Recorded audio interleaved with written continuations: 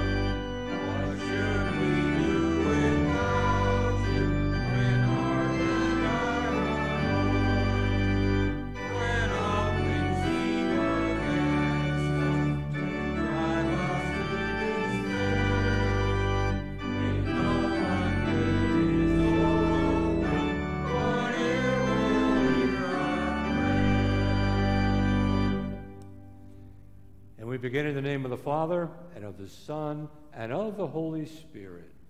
Amen. Let us confess our sins to God our Father in the name of our Lord Jesus Christ, asking God to grant us forgiveness and peace.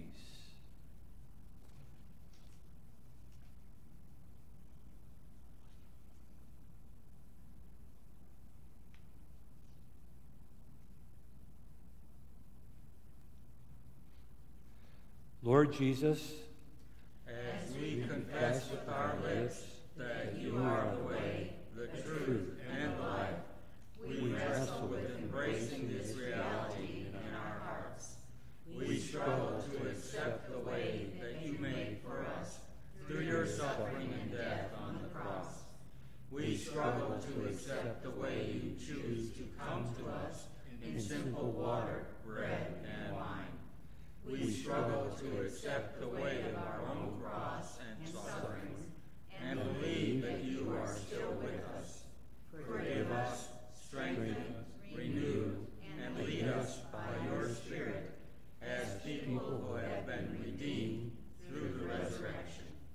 Upon this your confession, I, by virtue of my office, as a called and ordained servant of the word, announce the grace of God unto all of you. And in his stead and by the command of my Lord Jesus Christ, I forgive you all your sins in the name of the Father, and the Son, and of the Holy Spirit. Amen.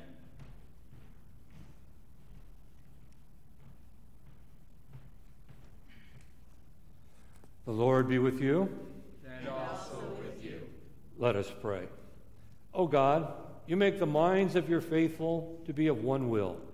Grant that we may love what you have commanded and desire what you promise, that among the many changes of this world's heart, our hearts may be fixed where true joys are found, through Jesus Christ, your Son, our Lord, who lives and reigns with you in the Holy Spirit, one God, now and forever. Amen.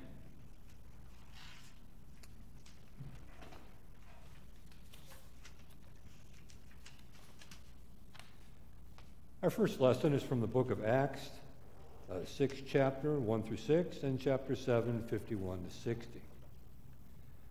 Now in these days, when the disciples were increasing in number, a complaint by the Hellenists arose against the Hebrews, because their widows were being neglected in the daily distribution.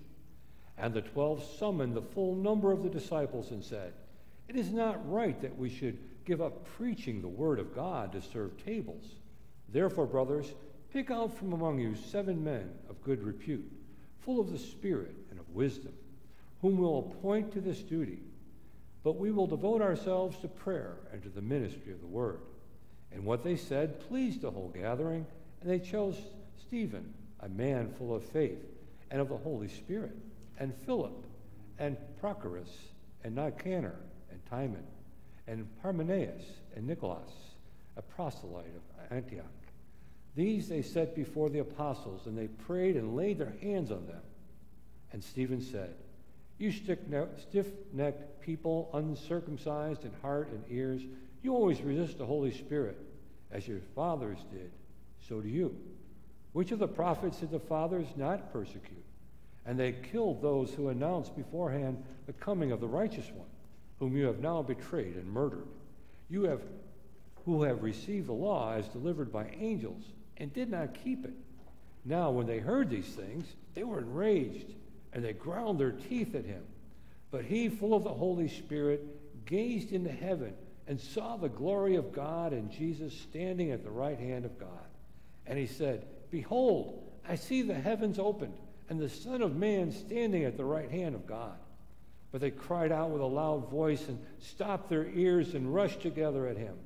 Then they cast him out of the city and stoned him. And the witnesses laid down their garments at the feet of a young man named Saul. And as they were stoning Stephen, he called out, "Lord Jesus, receive my spirit." And falling to his knees, he cried out in a loud voice, "Lord, do not hold this sin against them." And when he had said this, he fell asleep. This is the word of the Lord. Thanks be to God. Our second lesson is from the book of 1 Peter, the 2nd chapter. Like newborn infants, long for the pure spiritual milk, that by it you may grow up into salvation, if indeed you have tasted that the Lord is good. As you come to him, a living stone rejected by men, but in the sight of God chosen and precious, you yourselves, like living stones, are being built up as a spiritual house, to be a holy priesthood, to offer spiritual sacrifices acceptable to God through Jesus Christ. But you are a chosen race, a royal priesthood, a holy nation, a people for his own possession, that you may proclaim the excellencies of him who called you out of darkness into his marvelous light. Once you were not a people, but now you are God's people. Once you had not received mercy, but now you have received mercy. This is the word of our Lord. Thanks be to God.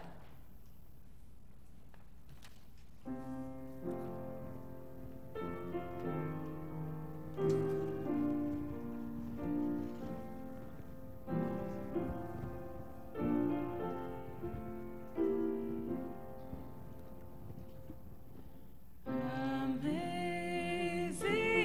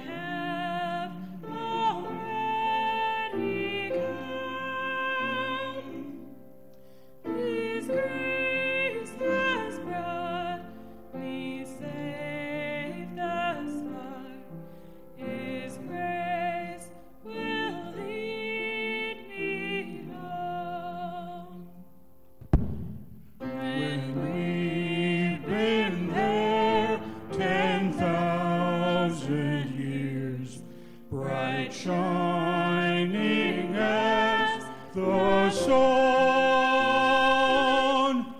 The most best days to sing God's praise than when we first begun.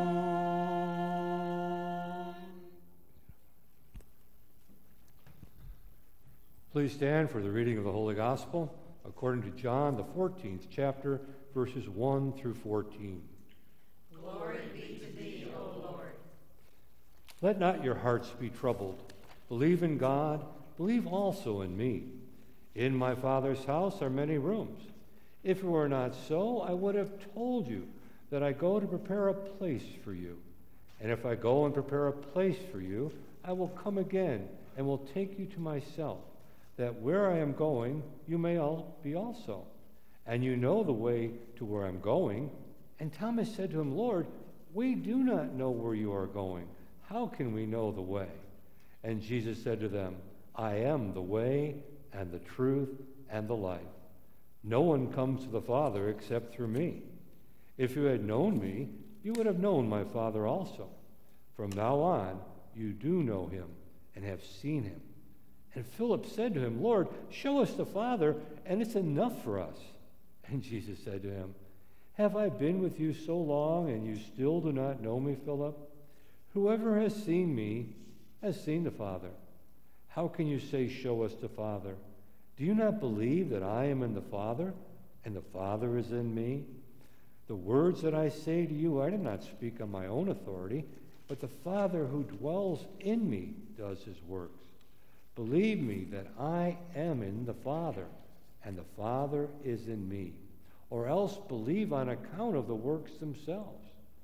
Truly, truly, I say to you, whoever believes in me will also do the works that I do, and greater works than these will he do, because I am going to the Father. Whatever you ask in my name, this I will do, that the Father may be glorified in the Son. If you are asking me anything in my name, I will do it. This is the gospel of the Lord. Praise be to thee, O Christ. We now join together with the words of the Apostles' Creed. I believe in God the Father Almighty, maker of heaven and earth, and in Jesus Christ, his Son, our Lord, who was conceived by the Holy Spirit, born of the Virgin Mary, suffered under Pontius Pilate, was crucified, died, and was buried. He descended into hell. The third day he rose again from the dead. He ascended into heaven and sits at the right hand of God the Father Almighty. From thence he will come to judge the living and the dead. I believe in the Holy Spirit, the holy Christian Church, the communion of saints, the forgiveness of sins, the resurrection of the body, and the life everlasting. Amen. Please be seated. My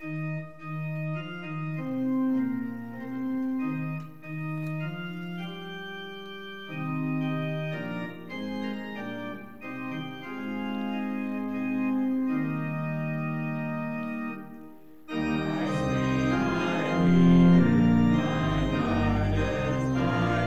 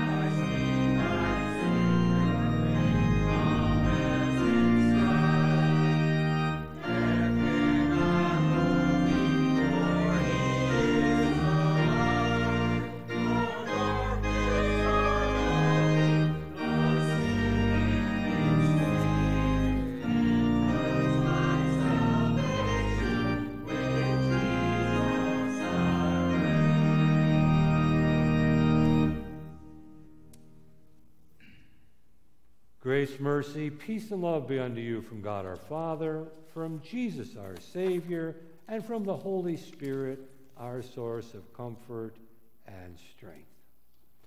Well, as I said in the announcements, it's just so amazing how timeless God's Word is, how wonderful it is to be able to open our Bibles and hear our Lord speak to us and comfort us and lift our spirit, especially in these dark, troubled times. As I read these lessons, I focused in on really one verse, and that's our key verse today.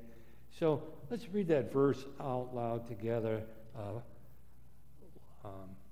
Let not your hearts be troubled. Believe in God. Believe also in me. John 14:1. What I've done here with this verse is as I read that, I said, boy, that's the whole sermon right there.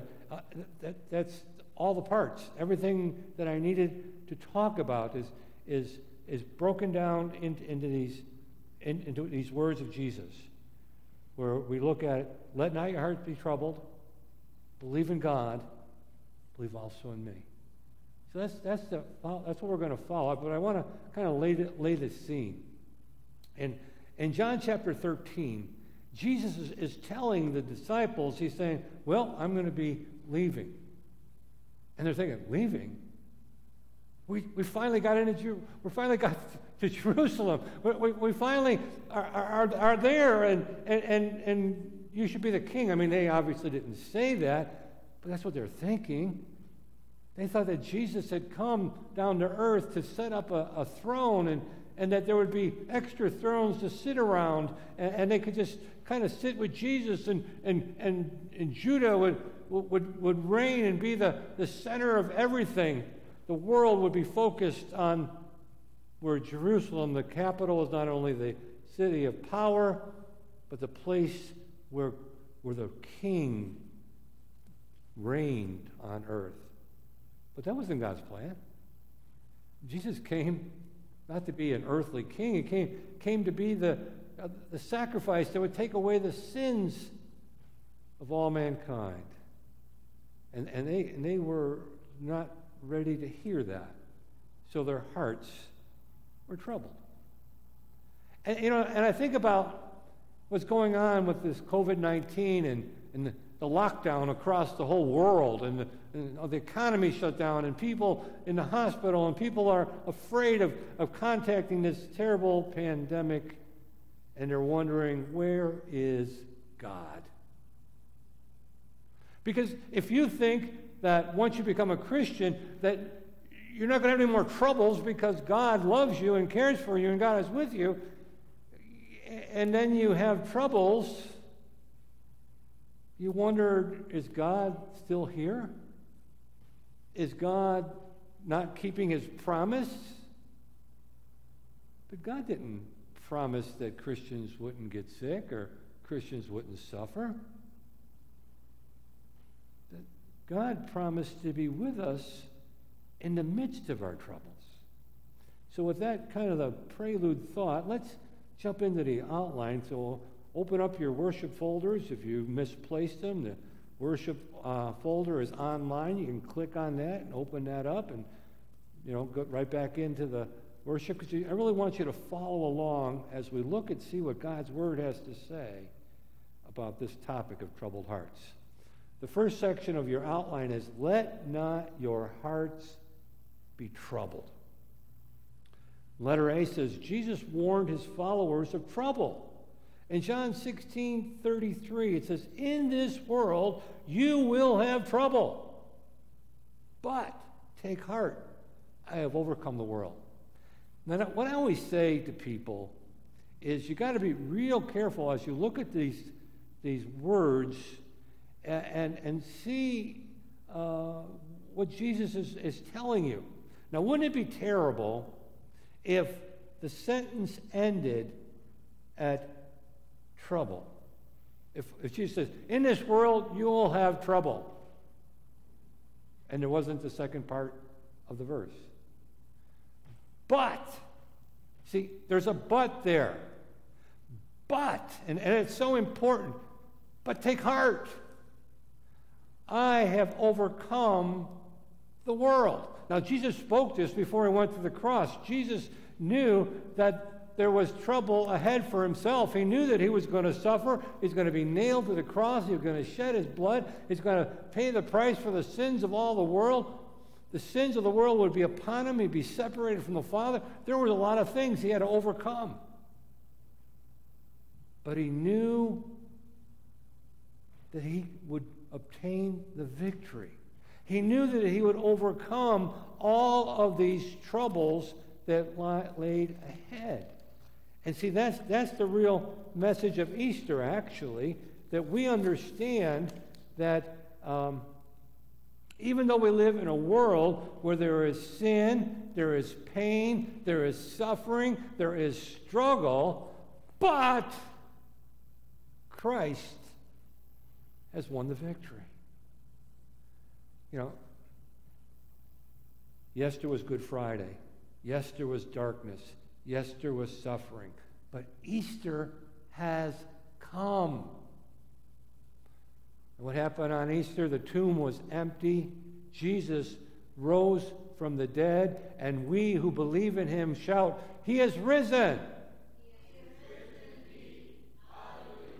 Hallelujah. Yeah, that's our victory.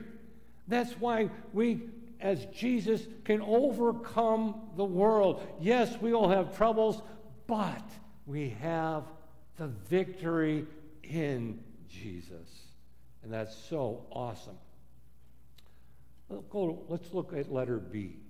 Don't worry about things. Pray instead. In Philippians 4:6, the Apostle Paul wrote, "Do not be anxious about anything, but in every situation, by prayer and petition, with thanksgiving, present your requests to God." Again, as we look at a Bible verse, you want to look at the context in which the Bible verse was written. And in verse 4 of Philippians chapter 4, Paul says, "Rejoice in the Lord always." Now think about this in your mind. How do you rejoice in the Lord when you're suffering? How do you rejoice in the Lord when you have loved ones who are suffering? How do you rejoice in the Lord when the economy is shut down and people are struggling to pay their bills and there's so much going on? How do you find the ability to rejoice in the Lord? Let's think about it.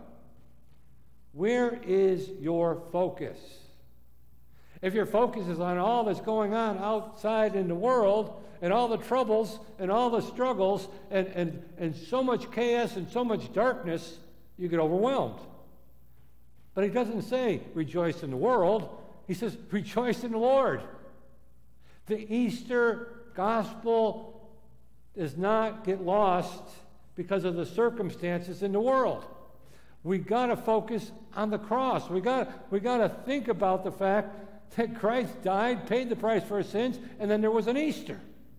There's the Easter joy. You know, we get so anxious and so worried about the struggles, but we got to realize we are victorious. We can overcome in Christ. Where's our destination? Jesus, when he ascended into heaven 40 days after Easter, there was a promise that he would return. And as victorious children of God, we believe the promise that Christ will return, and when he comes back, he's going to take away the troubles. He's going to take away the pain. He's going to take away the suffering. We get glorified bodies. How many of you out there are waiting for that day when those glorified bodies are given to you? I say, yes.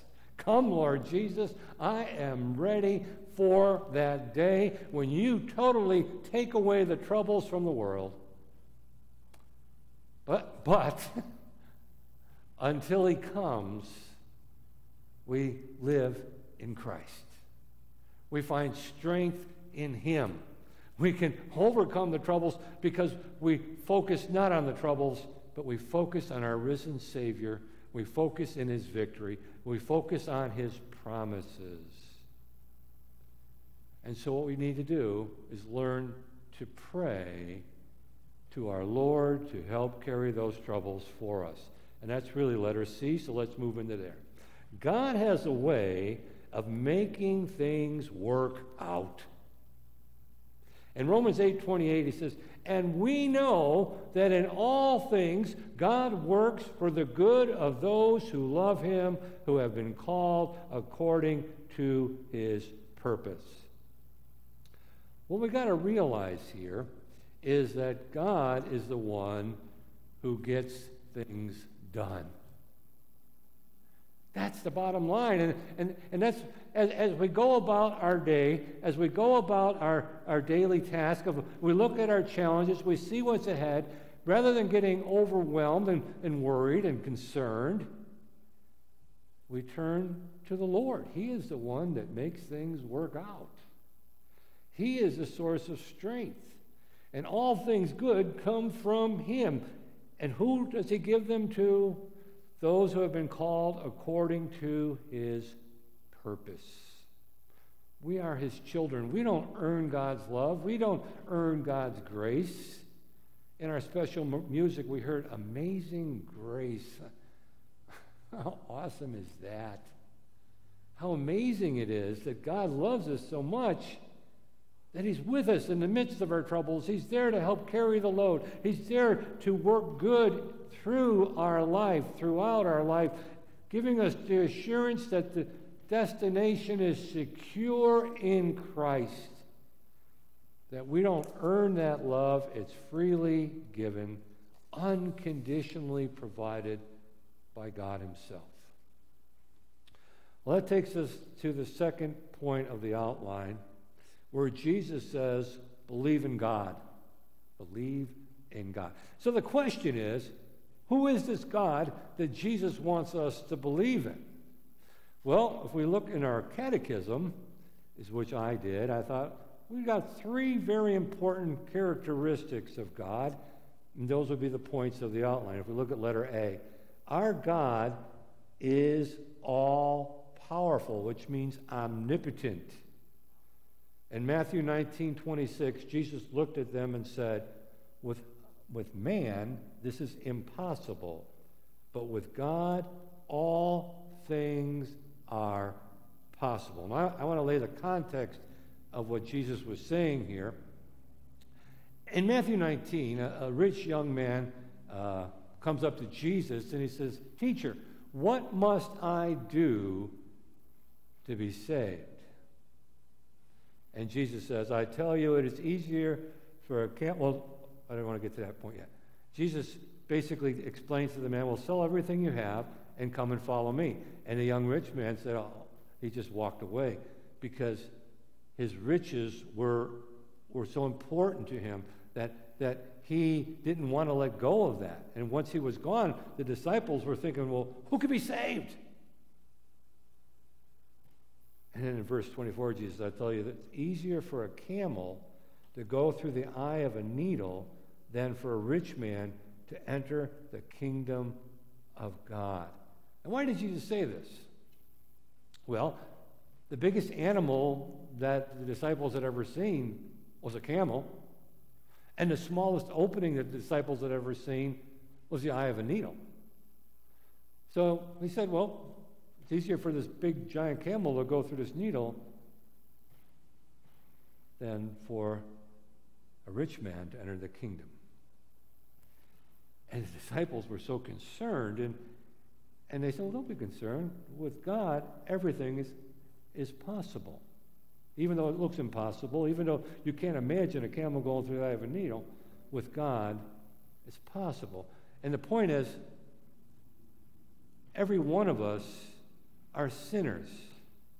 And it's impossible for us to enter into the kingdom of God, which is a pure, holy, sinless place, unless God's going to work a miracle. And that's the whole point.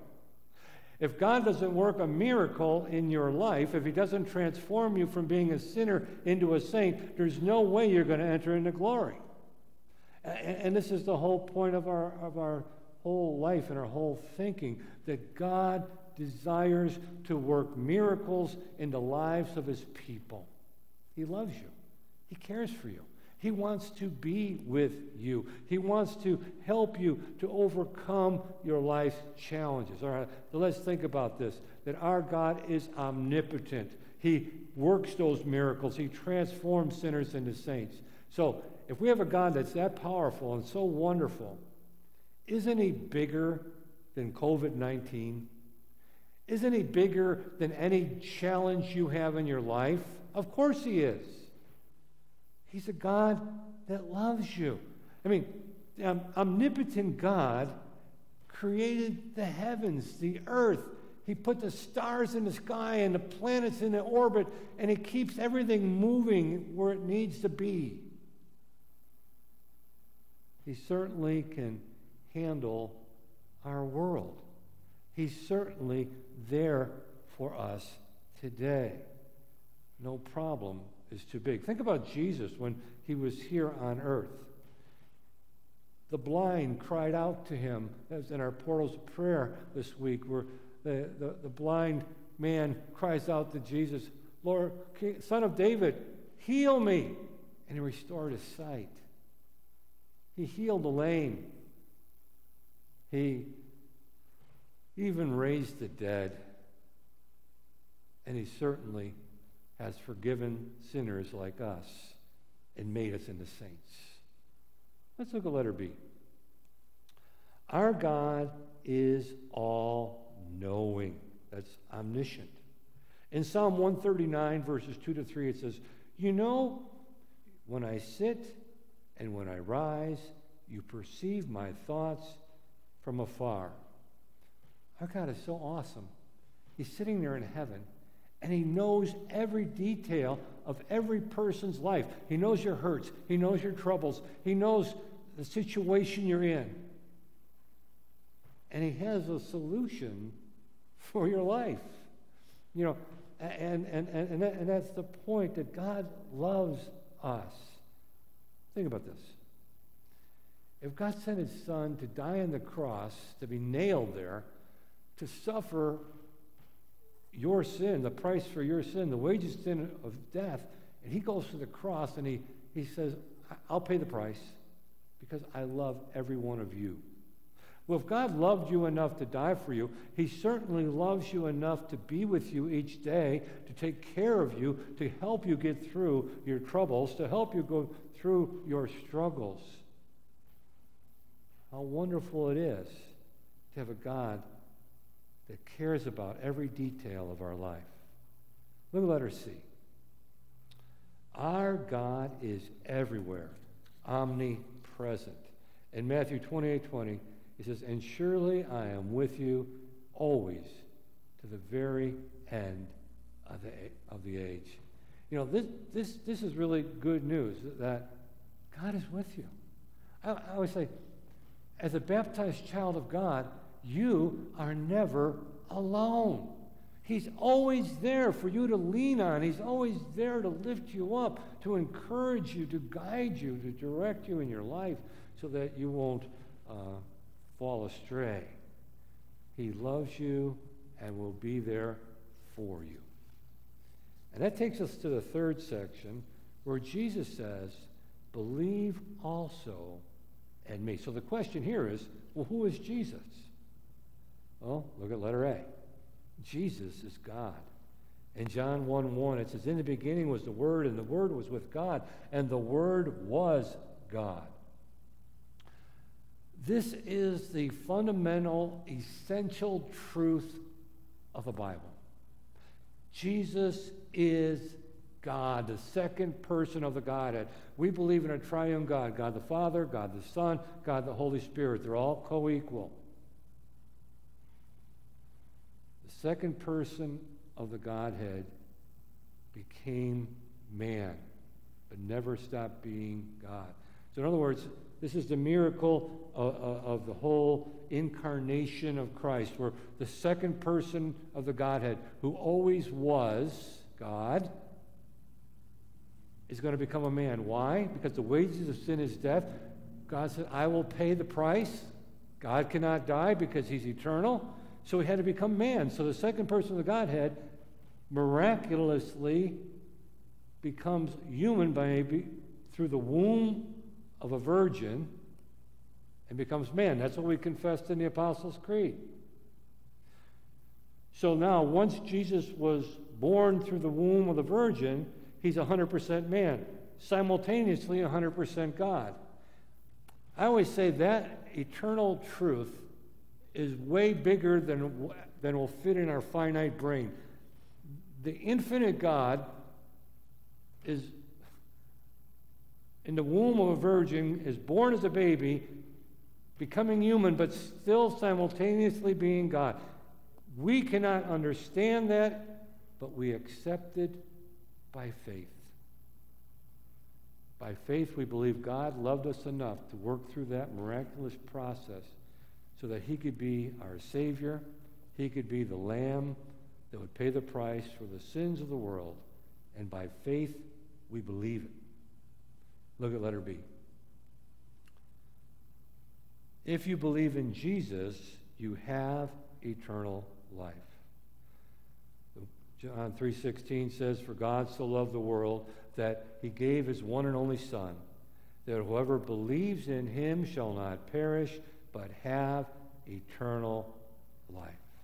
Now, as you look at this verse and you think about it, the key word here is to believe. To believe in him. Now, that's not head knowledge. Satan believes Jesus is God.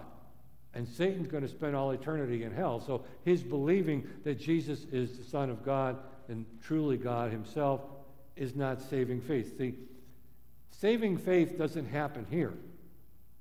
Saving faith happens here. We need to love God. We need to believe that he loves us. We need to believe that he went to the cross for us. We need to believe that his innocent, precious blood set on the cross was worthy and precious enough to pay for the price of the world, and most importantly, to pay the price for the sins of my sin. So with heart knowledge, we love Jesus. And with heart knowledge, we receive his love for us through a saving faith that clings to the knowledge that Jesus is our Savior, and through his sacrifice, our sins have been paid for. And that calms our troubled heart. That takes us to the last point of the outline, letter C. And letter C says, nothing can separate us from God's love. In Romans 8:35, it says, who shall separate us from the love of Christ? Shall trouble, or hardship, or persecution, or famine, or nakedness, or danger, or sword? Now, what's really important to this, as you're reading this, Paul is writing to the church in Rome. And now what he's doing here, he's basically saying, guys, you're going to have trouble. You're going to have hardship, and you're going to have persecution, and you're going to have famine, and you're going to have nakedness, and you're going to have danger of sword. But don't let any of that separate you from God's love. And that's for us too. We're going to have trouble. We're going to have sickness. We're going to have struggles. We're going to have hurts. But don't let that separate you from the love of God. Let that love of God be your source of strength. Let that love of God give you the assurance that you can get through whatever your trouble is. Because God is with you. He chose each and every one of us to be in his family. He adopted us through the water of baptism. He called us into his family. and he will be with us and finally bring us into glory, because he loves us today, tomorrow, and forever. Amen. And now may the peace of God, which surpasses all human understanding, calm your troubled hearts and minds. In Christ Jesus our Lord. Amen.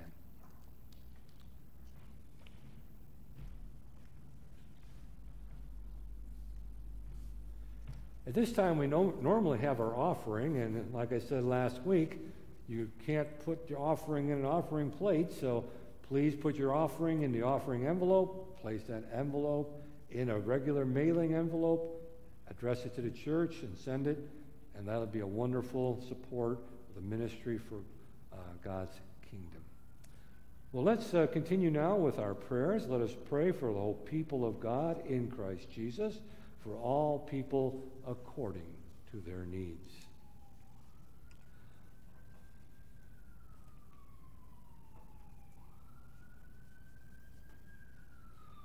Almighty Father, we thank and praise you for the precious gift of your eternal word. Thank you for uniting us with yourself in word and sacrament. We ask that you would continue to provide all that we need for this life and the life to come. Lord, in your mercy, Hear our prayer.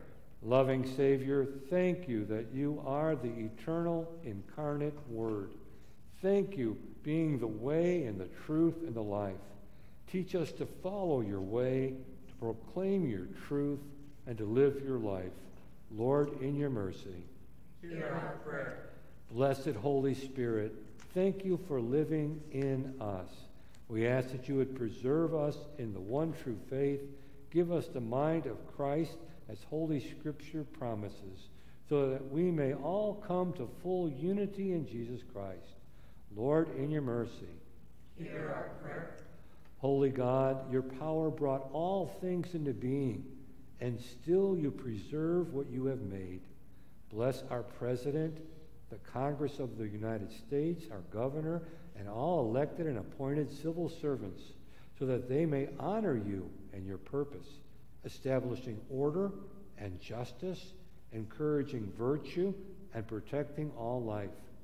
Give wisdom and moderation to them and their leadership for the well-being of the nation. Lord, in your mercy. Hear our prayer. O merciful Father, you have compassion upon the sick and those in need, and have promised not to ignore them in their afflictions. Turn back the pandemic across the globe and give us relief. Bless the sick with healing, those who suffer with strength and patience, and the dying with peace. Hear us on behalf of those who have requested our prayers.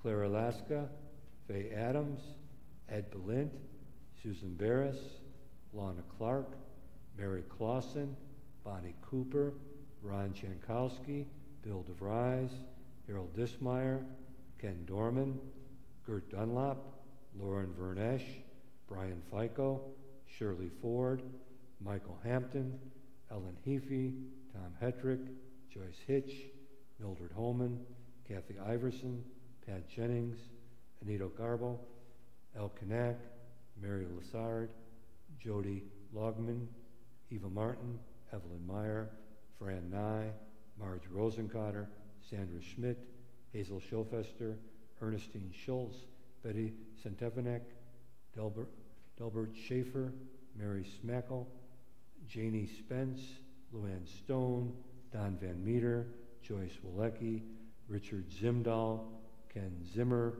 and Eleanor Zimney. Lord, in your mercy. Hear our prayer. Gracious God, you have established the home and bless those who show us your love. Bless all mothers and the children in their care. Bless all families and make their home places of blessing and love, where your word is spoken, forgiveness reigns, and love is displayed. Give us good examples to inspire youth to all that is good and pure, and to seek after these things. Lord, in your mercy. Hear our prayer. Heavenly Father, you have given us wisdom of faith, that through the Spirit we might know your Son to be the way, the truth, and the life. Bless all those who teach and all who learn, that the goal of our knowledge may be to know Christ and to make him known. Do not let your word be bound, but let it have free course among us. Preserve those in isolation from idleness, and instead let our minds be renewed in Scripture and prayer. Lord, in your mercy, hear our prayer. Compassionate Father, you are not aloof from the needs of this body and life, and you have called us to love our neighbor in need and give aid to the poor. Give us courage and faith that we may not fear sharing the resources you have supplied with those who live in want, especially the widow, the orphan, the unemployed. Let love be perfected among us to drive out selfish fears. Lord, in your mercy, Hear our prayer. Eternal Father of an eternal mercy, you have raised up witnesses in every age and blessed us with those who endured suffering and even death in faithfulness to Christ. We give you thanks for these faithful saints and martyrs, and we pray you to make us strong when we face the day of test, that at length we may be brought with them into the joy of your presence and the glory of everlasting life. Lord, in your mercy, Hear our prayer. into your hands, O Lord, we commend all for whom we pray, trusting in your mercy through your Son, Jesus Christ our Lord, who taught us to pray. Our Father, who art in heaven, hallowed be thy name. Thy kingdom come, thy will be done, on earth as it is in heaven. Give us this day our daily bread, and forgive us our trespasses, as we forgive those who trespass against us. And lead us not into temptation, but deliver us from evil. For thine is the kingdom, and the power, and the glory, forever and ever. Amen. Continue now by singing praise to the Lord Almighty.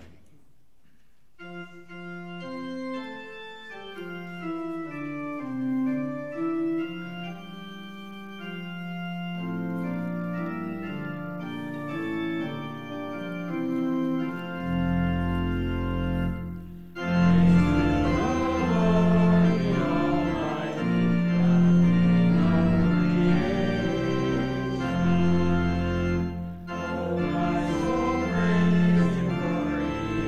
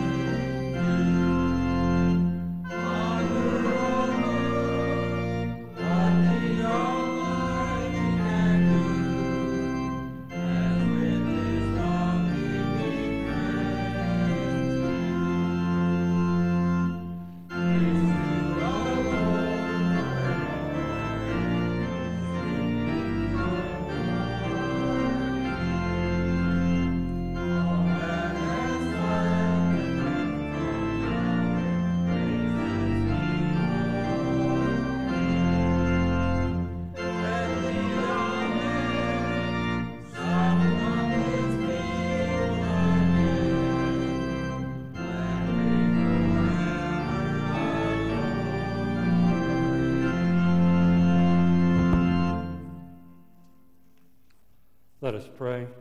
Blessed Lord, since you have caused all holy scriptures to be written for our learning, grant that we may so hear them, read, mark, learn, and take them to heart, that by patience and comfort of your holy word, we may embrace and ever hold fast the blessed hope of everlasting life, through Jesus Christ, your Son, our Lord, who lives and reigns with you in the Holy Spirit, one God, now and forever.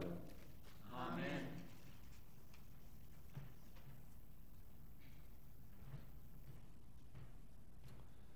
The Lord bless you and keep you. The Lord make his face shine on you and be gracious to you. The Lord look upon you with favor and grant you his peace.